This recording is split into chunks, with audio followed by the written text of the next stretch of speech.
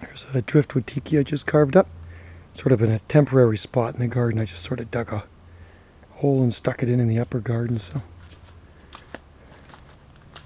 I think it's Douglas fir.